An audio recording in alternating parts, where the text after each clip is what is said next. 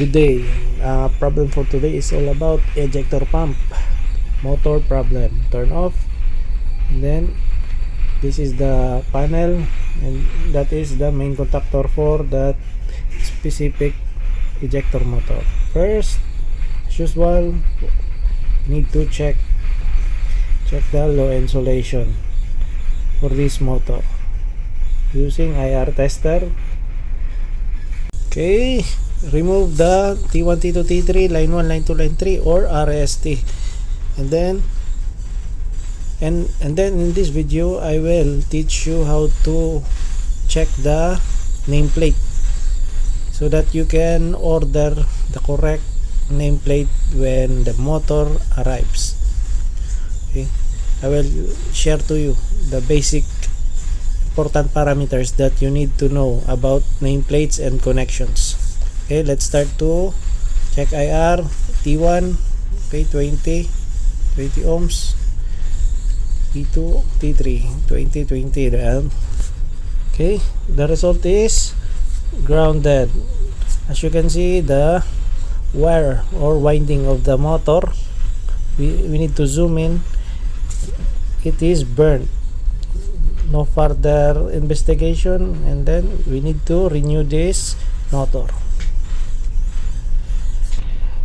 The one that I'm holding is thermistor but not in use, and this is the white one for the space heater, 2HT1 and 2HT2, that is for the space heater for that motor, and then yellow, blue and red, that is for the RST or line 1, line 2, line 3.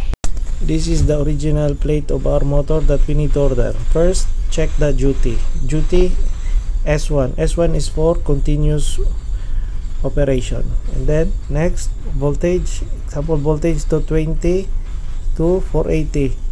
Our motor capable for 220 until 480 volts. This depends upon the connection. Example, if you connect delta, 220 at 50 Hertz, but if you connect star, 380 at 50 Hertz. And then next, for our motor, we need to connect Y, and then for 40, 60 Hertz. Okay, that's it. That is our connection. We have received new motor, different maker but the same specifications. 3-phase. Okay, you can connect Y or delta. Also, there is a thermistor included, but we don't use that one. Okay, there is the instruction for connections, terminal connection, that is for the Y, and then that below is the delta. Then connect the terminal links. First step, we check the motor. How to check the motor? You need to check insulation resistance before installing this motor. Okay, you know the drill. Connect to the body 00, and then check individual line windings. Okay, 550 meg ohms, and then 550 meg ohms. It's good. Our new motor is good. Then we need to connect as per connection. This is the nameplate that we received. There is typo error, that is for 440 connection Y. The connection is Y at 60 Hertz. Okay, and it's because that voltage below is 460. As per maker, there is an email that is 440, and the duty of this motor is S1, that is continuous, because S2 is short time, S3 is intermittent.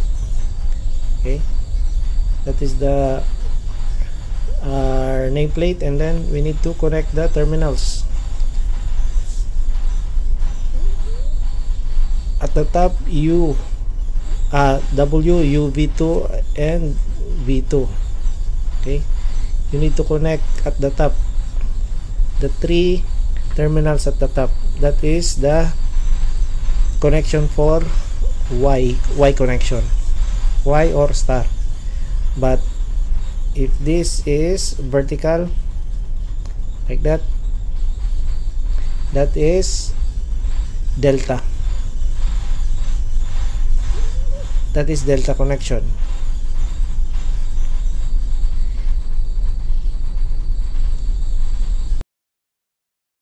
If you connect the 3 terminals at the top, that is the Y connection. It's because if you connect delta, that is 220, and then if you connect Y delta, that is 440.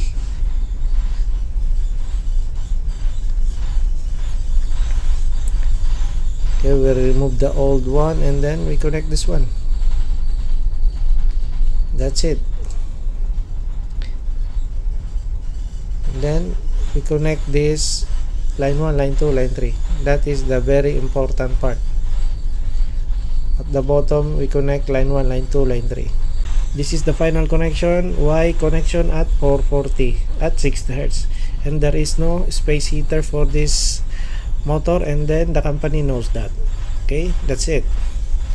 I hope you learned from it, and please like, share, and subscribe, and don't forget to hit the bell for more updates. Thank you very much.